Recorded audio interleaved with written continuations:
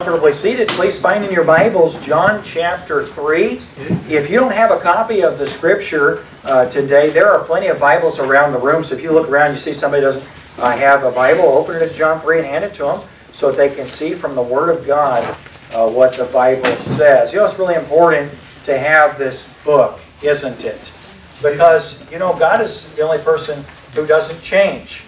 And God's Word is like Himself. It also does not change. You know, it's a distinctive of this church. It was something, if you say, well, Pastor, what's different about Fort Lauderdale Baptist Church than some churches? Well, we may not be different in this way from every other church, but what we believe about the Bible kind of sets us apart from a lot of people. See, many individuals believe the Bible's a good book. But they believe that it's a book that's written by man, and they believe it's a book that has mistakes in it. And we don't believe that. We've looked at the Word of God, we've looked at what it says about itself, and we've realized God has revealed Himself in His Word, and in His Word He promised that He gave His Word perfectly. If you believe in God, I think that would include all of us, wouldn't it, today? Amen. If you believe in God, then you certainly believe in the supernatural. Yes. Right? If you believe in God, you also believe in creation, don't you? We read in Psalm 19, Romans chapter 1, and Romans chapter 1 that one of the ways that everyone in the world knows that there's a God is because of creation. And any person who looks at creation can see not only that there's a God, but the kind of God that He is. In other words, a God that can make the world is not a God who's limited. He's a God who is able to do anything. And so we believe in God. And the question is, okay, if everybody in the world knows who God is, how do you know what truth is? You get 5 people together in a room, and if you have them give their opinion about who they believe God to be, you'll have 5 opinions. You ever had somebody say something like this? Well, my God would, or my God wouldn't. And they tell you what the God, who is the God of their opinion, would be like. And as many people as have opinions, which is every person, that's how diverse God would be if He were the God of your opinions. You know, it wouldn't be very fair or very accurate to describe you that way, would it? Would it be fair or accurate to say about you that whatever somebody has an impression of you about is true of you? How many of you have people that have known you a long time, but you'd say they don't really know me? Or if you know people that would know you, but maybe they're wrong about something they think about you. If we're to know God on the basis of who we think He is, then, my friend, most of what we think would probably be wrong. So how do we know who God is? Well, He tells us who He is in His Word. God used men to write His Word, and God was able, because He's God, to use men in a perfect way, and then He preserved His Word. Psalm 12, 6 and 7 put it this way. The words of the Lord are pure words, as silver tried in a furnace of earth, purified 7 times. And then the Holy Spirit says, Thou shalt keep them, O Lord, Thou shalt preserve them from this generation forever. So the Bible promises that God's Word is perfect, and it promises that it will always be perfect. It's eternally perfect. You know, there are some people that believe that God gave His Word perfectly, but then they believe something that is nonsensical in my mind. They believe God gave His Word perfectly, but that we don't have it in a perfect form. That is, there are mistakes in the Word of God. You know, it'd be kind of silly for a God who could make the world to give us His perfect Word and not be able to preserve it, wouldn't Amen. It? The Bible promises preservation. Now, we're not studying that today, but I just want you to know where we're coming from. Because the fact of the matter is that people change. Churches change. Denominations change. But God never changes. And so, if you believe His Word, it'll always be the same. And so, that's what our authority is in our church. And not only do I believe that, but I found it to be true as well. And the witness of the Holy Spirit shows that. Okay, so we're going to read a text today that I think everyone's familiar with, hopefully. And as we read this text of the Scripture, I want you to pay special attention, because I believe for many of us, this is one of the most helpful passages of the Bible for your entire life. Not just when you get saved and come to know God, but a passage of Scripture that causes you to be able to rest in what God has done, knowing that you know that you have eternal life. Okay, before we read, though, can I ask you a question? Do you have eternal life? Amen. In other words, it is an absolute certainty for you that you'll never perish, that you'll never be God's enemy, that if you were to die, you'd never face God's judgment, but that God has given you eternal life. If that's so, it's because you believe what's in John 3. But if it isn't so, then you can believe what's in John 3, and by the end of today, you can know that you have eternal life. Amen. Verse 16, let's look at it.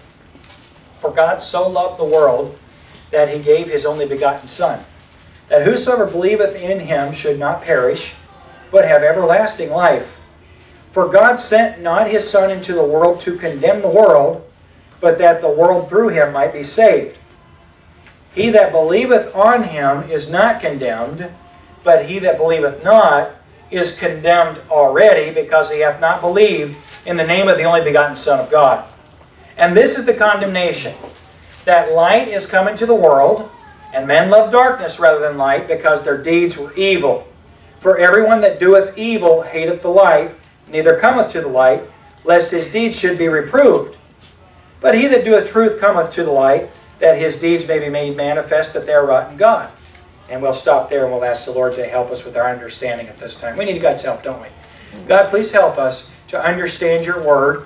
Father, some of the phrases, some of the ways things are written, Lord, maybe they're difficult for us. And what we need is to be convinced that what your word says is true. But God, we need the witness of your Holy Spirit. So we ask for your Spirit's presence to be in this place and for you to speak to us, not with my words, not with my wisdom, but God, with your word. And God, that you would just do so with a very convincing, real way. We ask in Jesus' name. Amen. Well, we've been preaching in the Gospel of John. And we're in a series where we're going through the entire book of John. And we have kind of gotten ahead of ourselves a little bit as we were introduced to John the Baptist. And we looked at the person of John the Baptist. And that was a good study, wasn't it? It's interesting that Jesus said about John the Baptist that born of women, there was no prophet that was greater than John the Baptist. That's quite a compliment for a man. When I read that, I stop and I say, wow, what was so special about John the Baptist? And when I look at prophets, I think of supernatural things that God used prophets to do. I think of Moses as a great prophet, and God used Moses to lead the children out of Egypt. And what did he do? Well, he did miracles. God had Moses do miracles with his rod. He turned the rod into a snake. And then, of course, God gave Egypt plagues. But, I mean, the major miracles God used Moses to do, crossing of the Red Sea. 2.5 million people. The fact that God's people, national Israel, exists today is because God allowed 2.5 million people to pass through the Red Sea on dry land. And the same place that they passed through, then God closed up the waters and destroyed Pharaoh's army that would have killed them. That's a miracle. Amen. God's presence was with the children of Israel in a cloud by day and a pillar of fire by night. You cannot explain the existence of a people that go into the wilderness, a couple million people, for 40 years, and you just can't explain any other way than that God did what the Bible says, that God provided manna to fall on the ground, food, bread for them, that God provided quail, meat for them, that God caused their sandals to never wear out in 40 years' time. God used Moses to do great miracles. But when I think of prophets and greatness, I mean, Elijah's the guy, isn't he? He prayed and it didn't rain for 3.5 years. And he prayed and it rained instantly. Elijah challenged the prophets of Baal to see who the real God was, because the Israel was worshiping, they were worshiping idols instead of worshiping the true and living God. And Elijah prayed, and what happened? Fire fell down from heaven and consumed the sacrifice on the altar, which was covered in water and had trenches of water around it.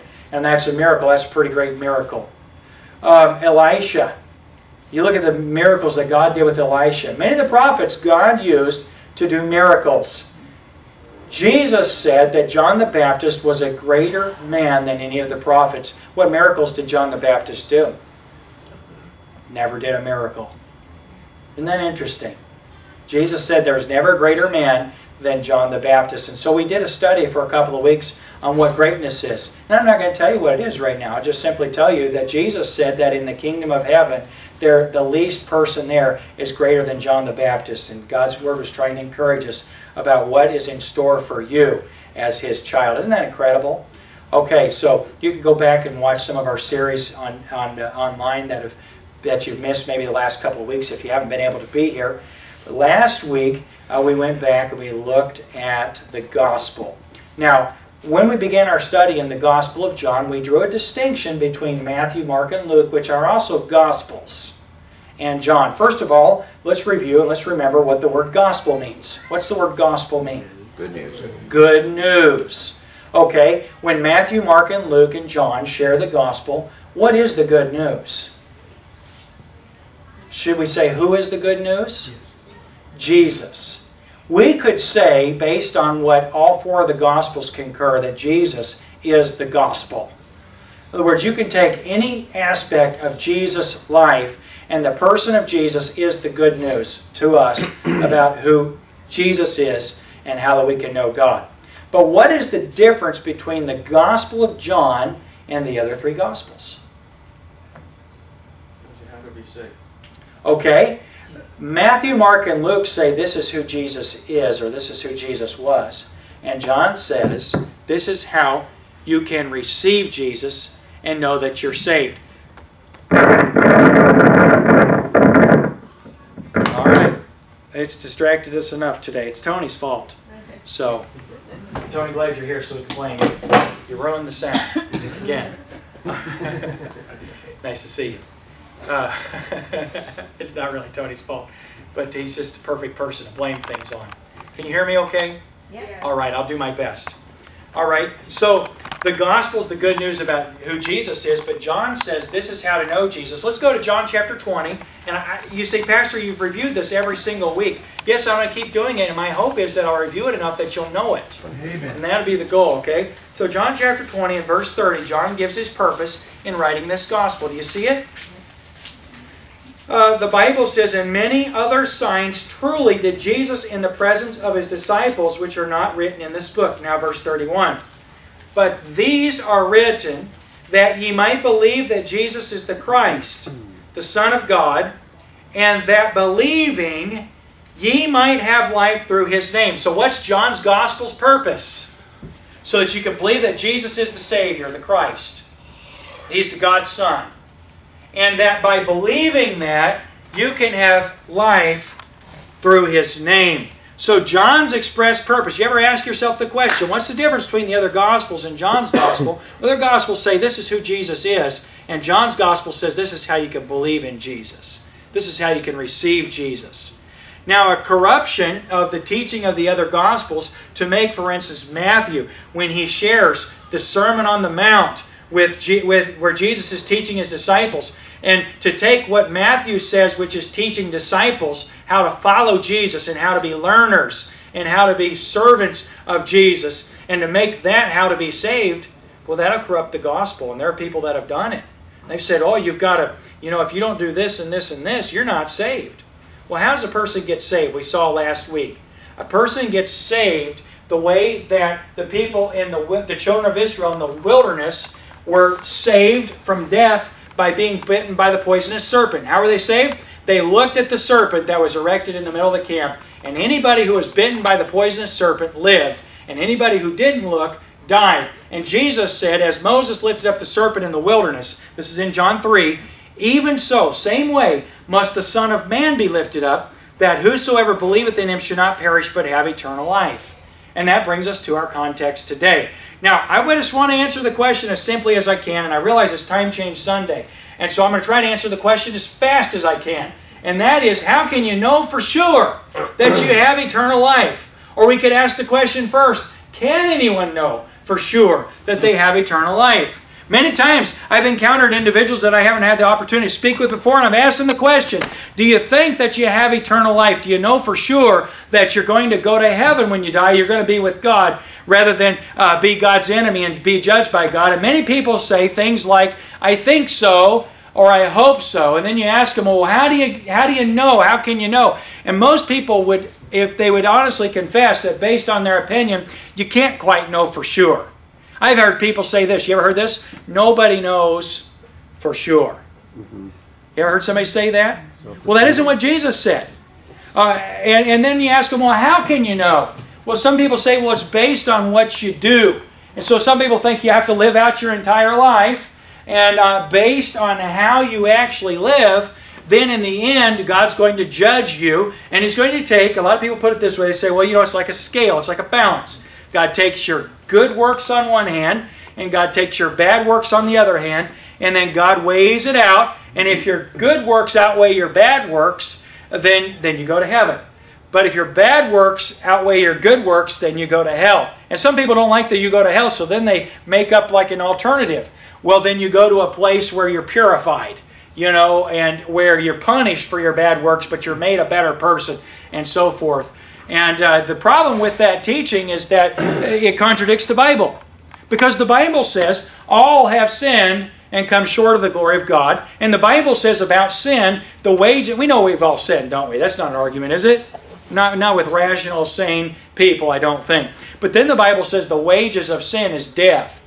And when we realize that judgment is not for good, but judgment is for evil. You ever been pulled over in traffic for keeping the speed limit? Or for wearing your seatbelt? Or for having all of your brake lights, tail lights, and turn signals functional? Coming to a full, complete stop before proceeding with caution? Has anybody ever been pulled over for that? And been given a citation and sent to the judge? I noticed you used your turn signal the appropriate amount of distance before you came to the stop sign. You came to a full, complete stop and then proceeded with caution. Where did I learn that? That's like taking my test for driver's education, isn't it? You're retaining things you learn when you're a kid, not when you're old. And then, I noticed, man, you looked both ways before you proceeded and you signaled appropriately. And so I'm going to give you a citation. You're going to go before the judge and you're going to get $200. Amen. Isn't that about what it costs if you do anything wrong, at least $200? Okay, so what do you go before the judge for? You go for an infraction, not for something good. Yes. This whole notion that we get judged for good, you don't get judged for good. Good is right, good is good, right? Good's commendable. Good doesn't have negative consequences. You do the right thing and you won't be plagued and your conscience won't be troubling you, keeping you up at night. You do right, you won't be looking over your shoulder trying to see if somebody's going to catch up with you and find out what you did. Good has its consequences, but good isn't what we're judged for. Evil is what we're judged for. Does that make sense? It ought to be common sense. It ought to be what we all know. Well, the Bible says the wages of sin is death, but the gift of God is eternal life through Jesus Christ our Lord. And so eternal life is a possibility according to the Scripture. But eternal life is not because anyone is good, because all have sinned. So the concept of goodness or good outweighing bad or being more good than more bad is first of all what I would call capricious and arbitrary. But secondarily, it's not even tangible. Like, how do you really know? How can you have any confidence that your good is better than your bad? Well, I feel like I'm a good person. Yeah, but then why does the person that knows you best not feel the same about you? Or, you understand what I'm saying? In other words, it's kind of a sliding scale, isn't it? Are we measured on a curve? I think a lot of people think that. Well, compared to this really rotten guy, I'm pretty good. And you compare yourself with the right person, you seem pretty good. I'm always available if you need a bad comparison. But the fact of the matter is, the reality of it is that we're not compared on a sliding scale, we're compared with God. Yes. We're compared with God. And the Bible says we've come short of God's glory. So that's pretty simple to understand, isn't it? Okay, our scripture today shows us how we can know with absolute confidence, with full certainty, that we're perfect and that we have eternal life. Seriously. So let's look at it. Last week we saw that faith is what God requires in order for a person to be saved. And this week I want to just talk about biblical assurance, knowing that I'm saved. So if you'll gaze at verse 16 again, the Bible says, God so loved the world that He gave His only begotten Son, that whosoever believeth in Him should not perish but have everlasting life. We've all memorized that probably, haven't we? Most people are familiar with John 3:16, or at least you've seen it on Tim Tebow's eyebrow paint. But verse 17, the Bible says, For God sent not His Son into the world to condemn the world, but that the world through Him might be saved. Now that's good, isn't it? How many of you are on the don't condemn people team? Some mean people in here, I'll tell you, you're the condemn people team. I don't want to condemn people. The Bible says, with what judgment ye judge, ye shall be judged. And with what measure you meet or you give, you'll be given to you. And my thing about condemnation is that there's plenty of it to go around. And so I have to take the Word of God and I have to agree with what God says about people and about myself. That's not judging. but I'm not into judgment. And the Bible says that Jesus did not come to condemn the world. Now, there's a qualification to the statement, because we all look at it and say, oh, good, Jesus doesn't condemn anybody. Well, that's actually pretty well true. But what it says is not that Jesus doesn't condemn anybody. It says that Jesus didn't come to condemn the world. In other words, many people, and Nicodemus, this man that Jesus is speaking to here, would be included in this. Many people thought that God was going to send His Son to judge the world. Does this world need some judging? Today we read in Ecclesiastes in our teen Sunday school, and we read about oppression.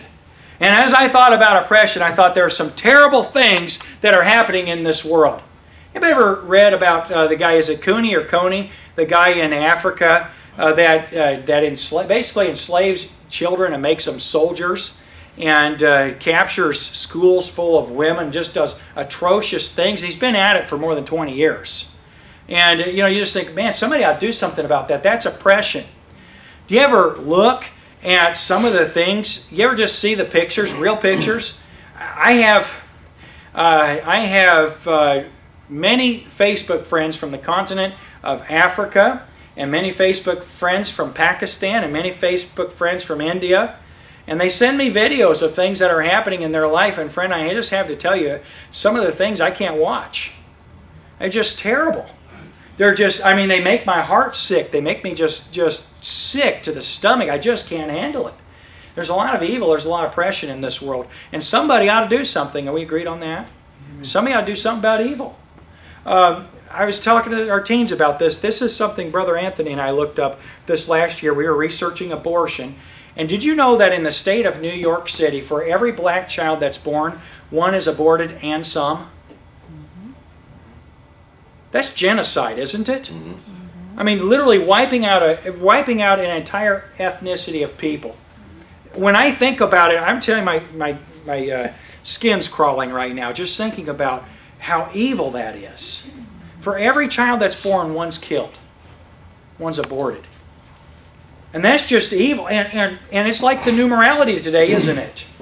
Like it's the platform, like, we're good people, let's kill babies. It's like it's an entire party platform, isn't it?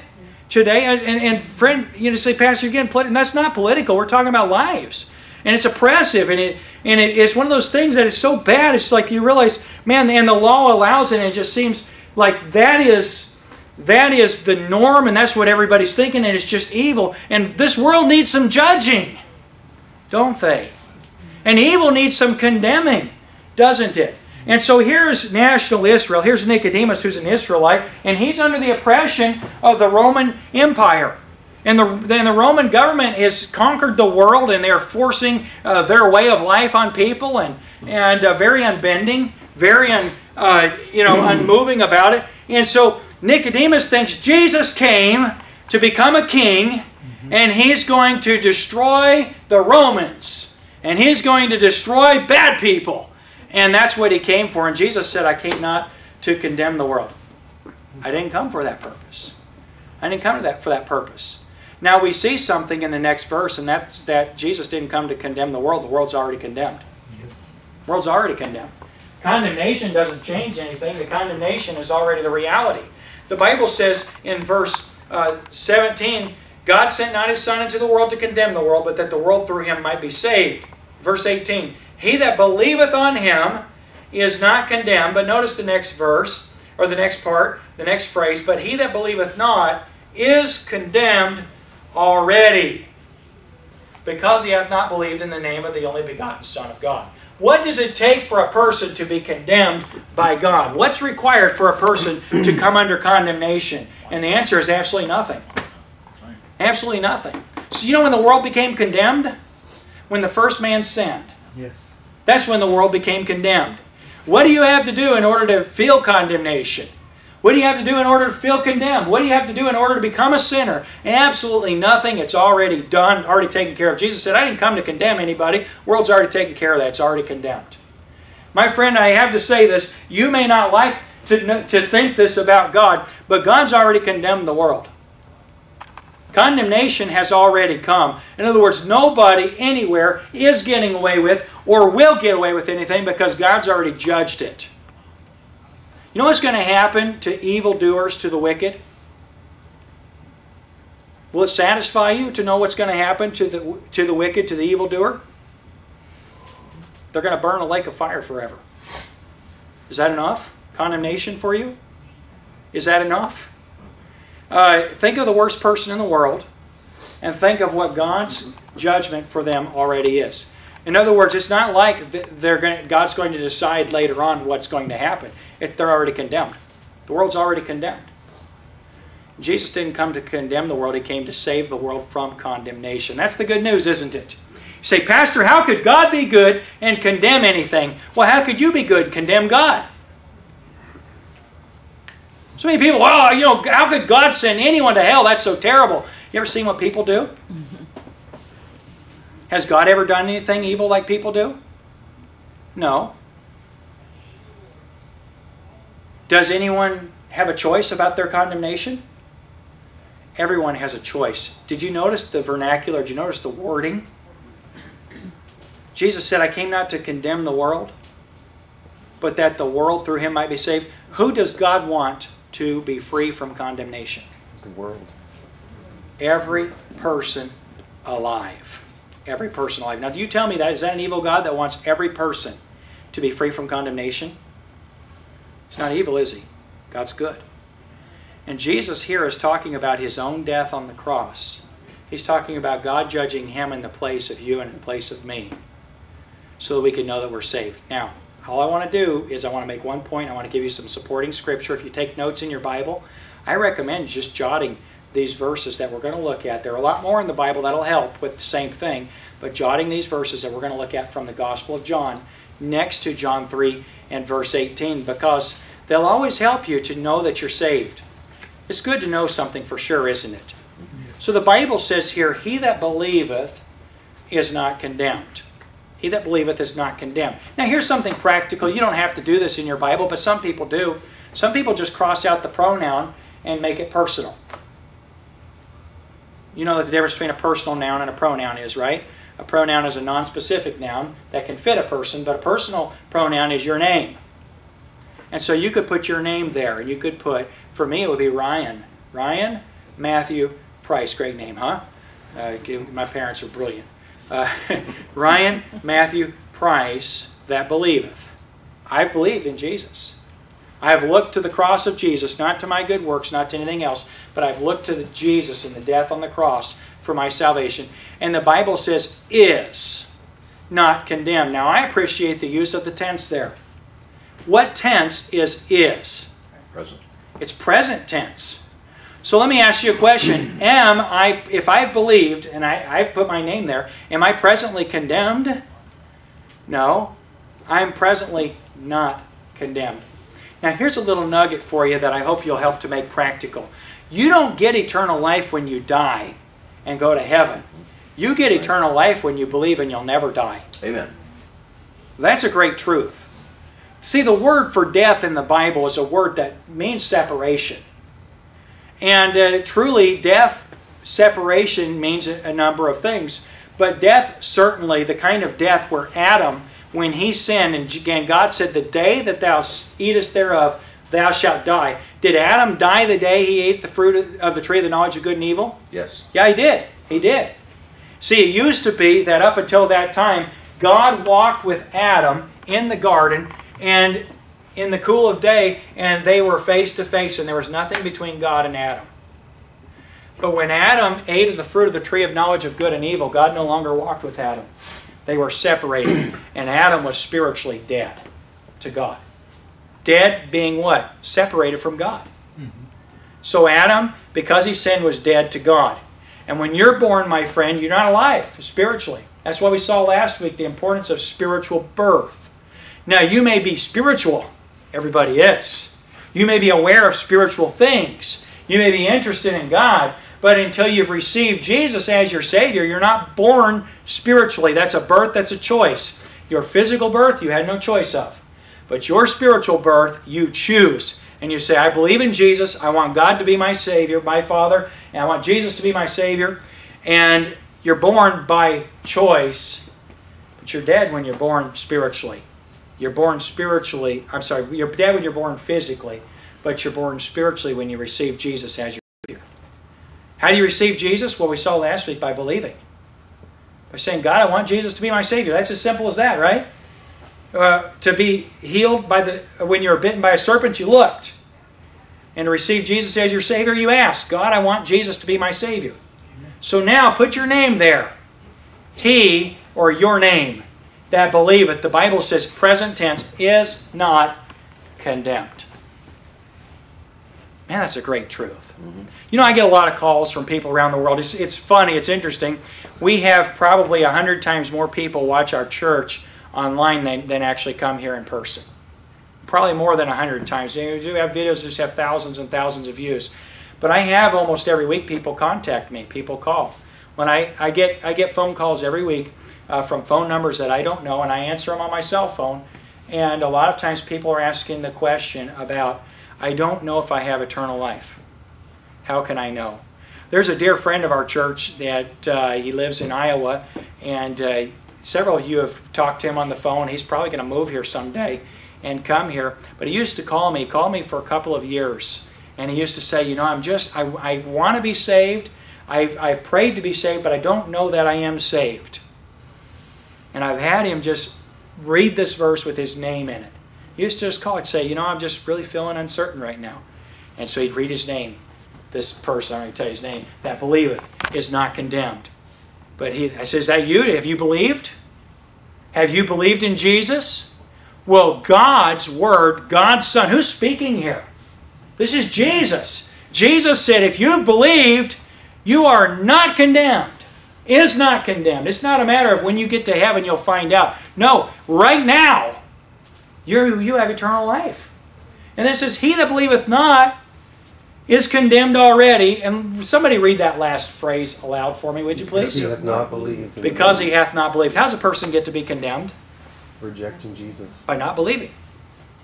Now you say, Pastor, now believe. Well, what if they just can't, you know, really wrap their mind around whether or not he was the Son of God or not?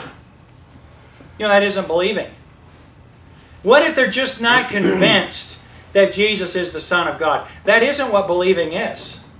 See, believing is making a choice. You say, Pastor, oh, that's a far stretch. No, believing at a certain point is saying, I choose to believe something. You say, Pastor, I can't do that. I'm a realist. Well, let me ask you a question. Do you know people that can do that? Has anyone ever believed something about you that wasn't true, good or bad? Have they? Has anybody just ever thought something about you and refused to believe anything otherwise? I think all of us have had that happen. Isn't there anything more frustrating than somebody choosing to believe something or someone choosing not to believe something and it's just an arbitrary choice? Facts can be presented to them and facts don't matter. Now listen to me for a second, would you please? Search the facts. Search the facts. You'll see Jesus was God. That's what Nicodemus is saying when he came to Jesus. He said, no man can do the miracles thou doest except God be with him. Raising the dead, giving the blind their sight, the lepers being healed, the deaf being healed, the lame being healed. The things that Jesus did prove beyond shadow of doubt that He's God.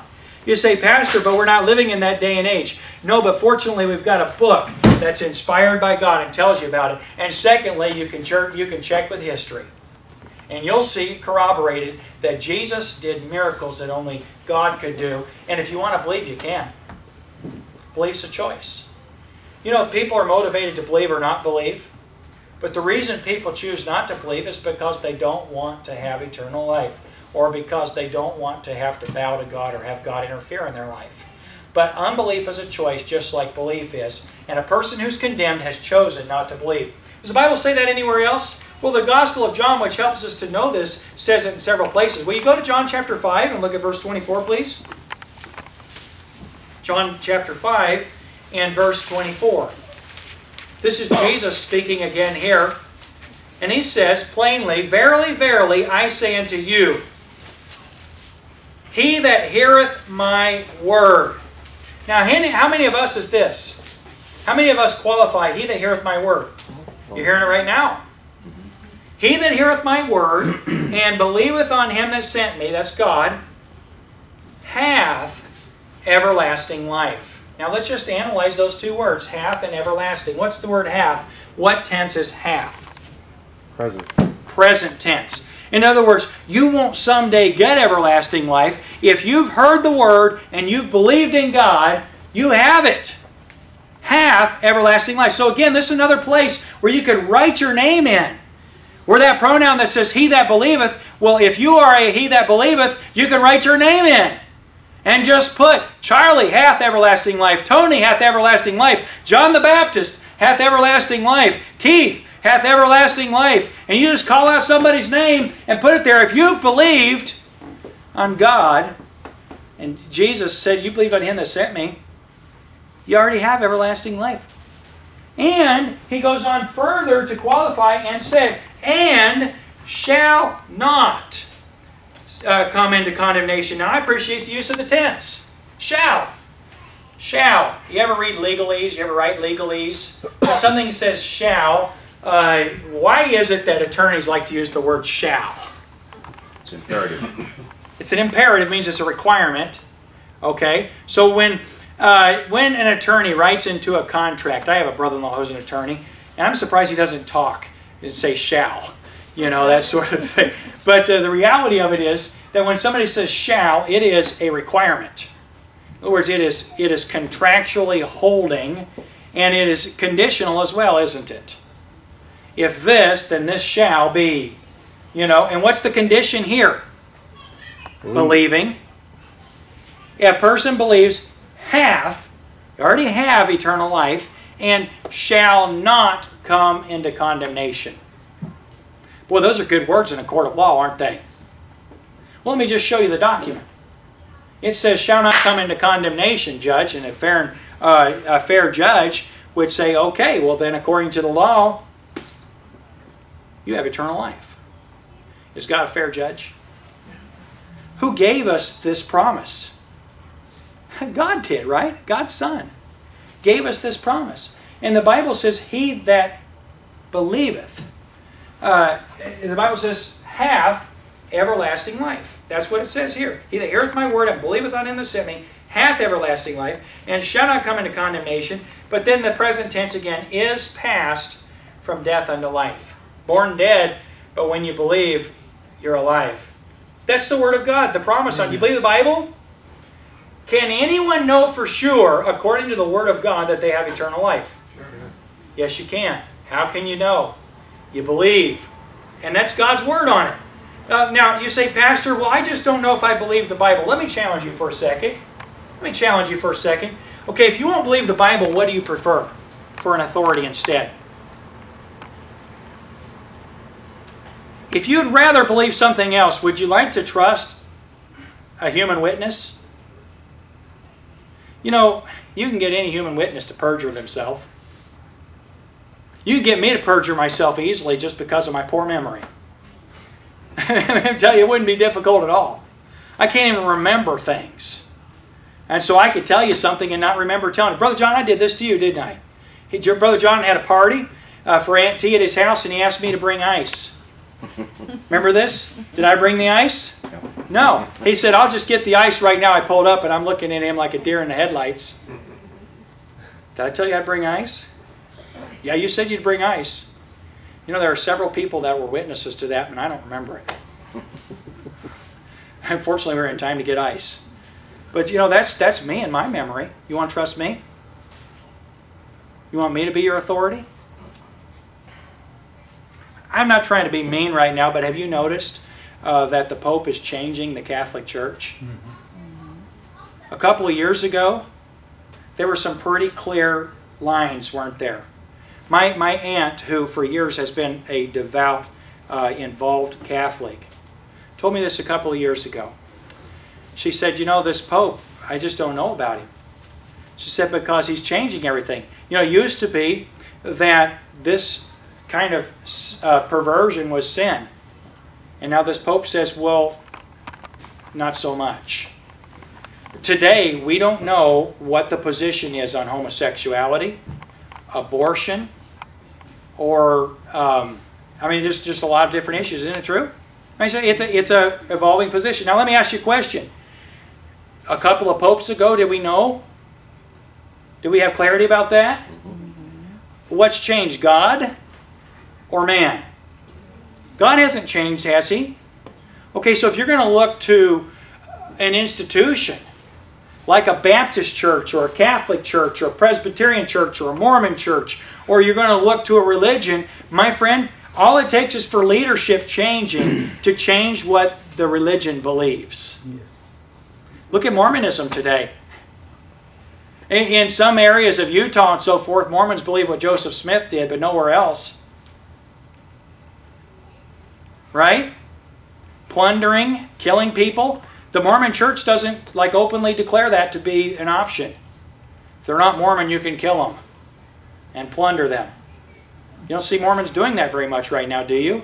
And if you were to state that, but you know Joseph Smith taught that and believed that, Brigham Young taught that and believed it, what's changed? Polygamy.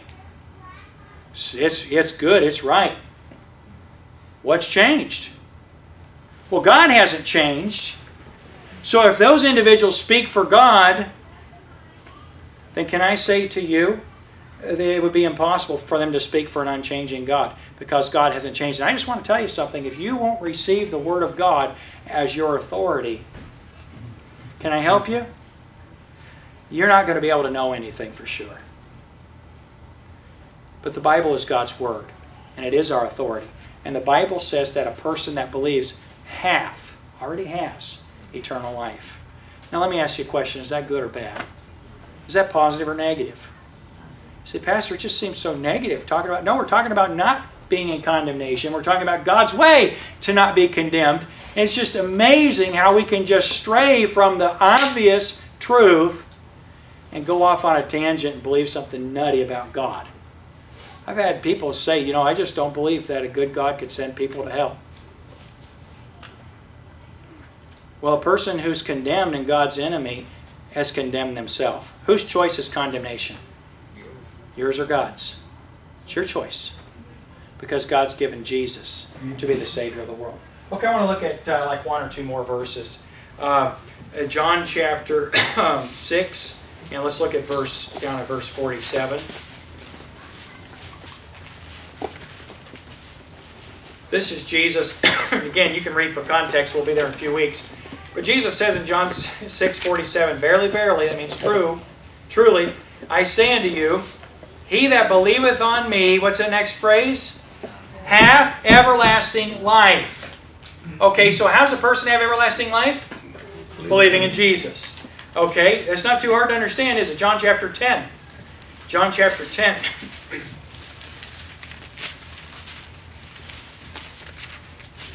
And let's go down to verse, let's see here, 24 and 25.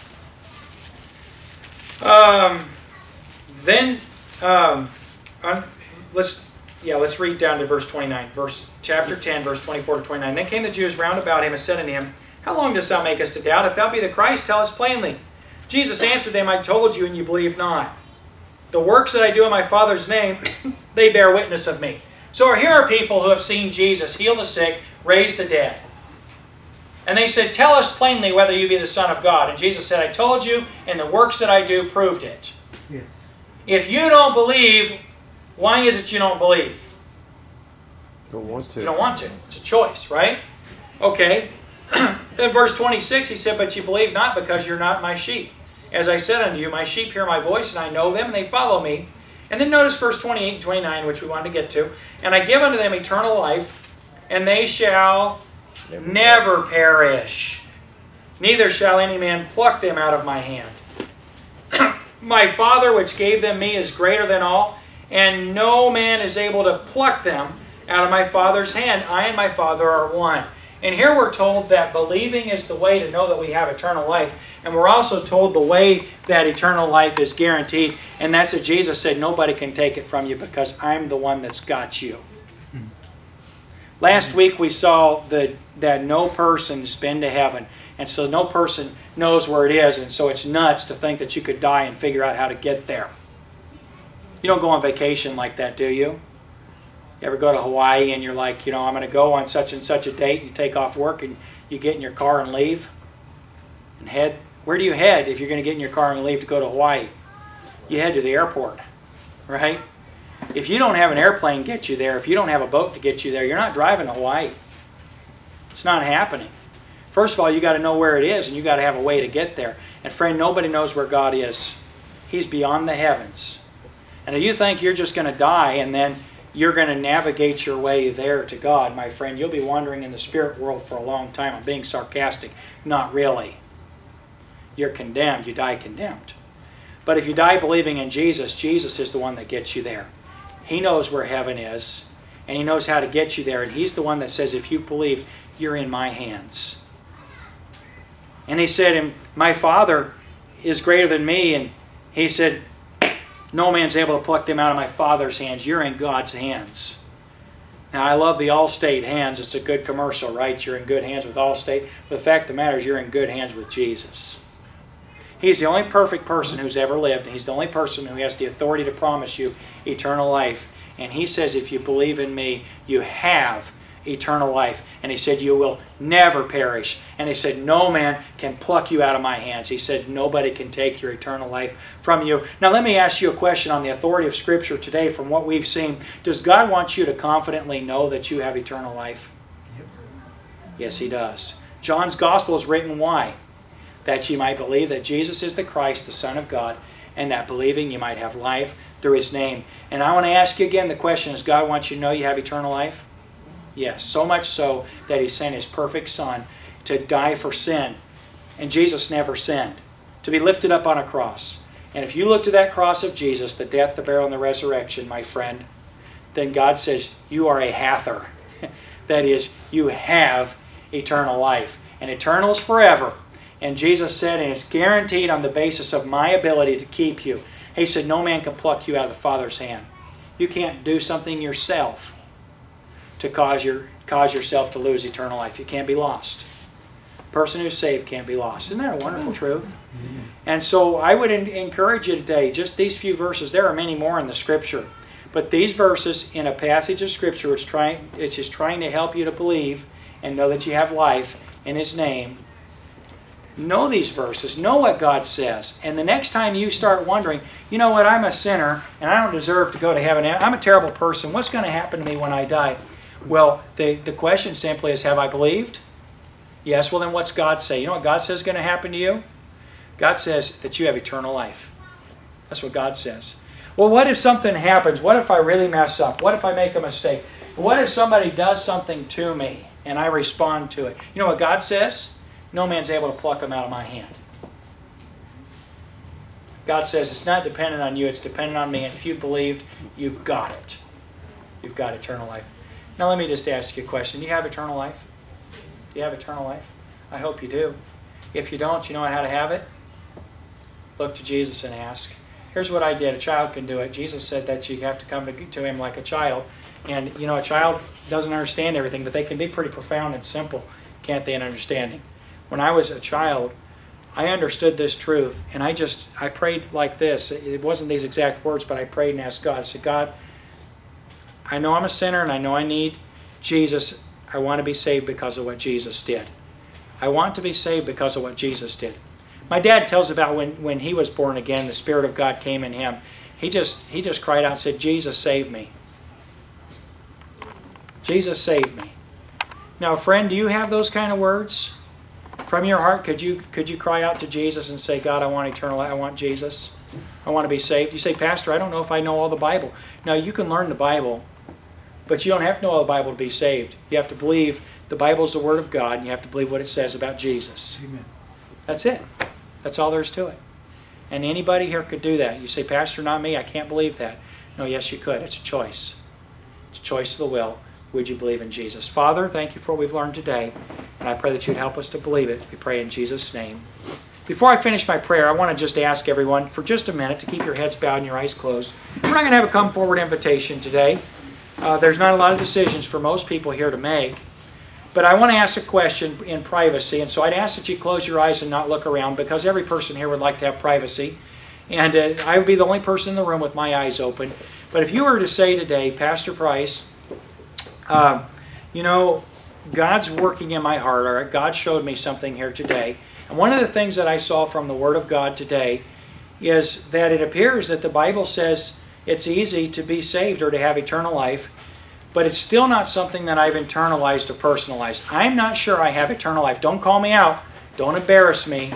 But would you just pray for me because God's dealing with me about the matter of eternal life? Would you just slip your hand up? Just say, pray for me because God's dealing with me about the matter of eternal life. Okay? All right? Here's a second question. You're here today and you'd say, Pastor, pray for me because what the Bible says is true, but I've lacked assurance. I know what the Bible says about receiving Jesus. I believe it's true. I believe the Bible. But oftentimes I've questioned whether I'm really saved, and I've based it on what I do instead of what Jesus has done. Would you pray that God would help me to believe His Word? When the Bible says in John 3 and John 5 and John 6 and John 6 that believing is the way that we can know that we have eternal life. Would you pray that God would help me with assurance? Would you just slip your hand up and say, Pastor, that's a question I have. Pray for me about assurance. Anyone else? Just slip your hand right up, okay? Okay, now, if you're asking me to pray for that, I think we could ask God to pray for the same thing, couldn't we, as well? So, Father, I pray that you would be with each of us and help us to take you at your word. God, for anyone who would have question or doubt regarding what you say for eternal life, Lord, I pray that you would help us to see the distinction of Gospels that tell who Jesus is and Gospels that tell how to believe in Jesus, so that we would know that we have eternal life. We thank you for what you've taught us here today. And I ask that you just increase this truth, allow it to sink in our hearts today, we pray. In Jesus' name, amen. Hey, thanks for your great attention this morning. You're dismissed.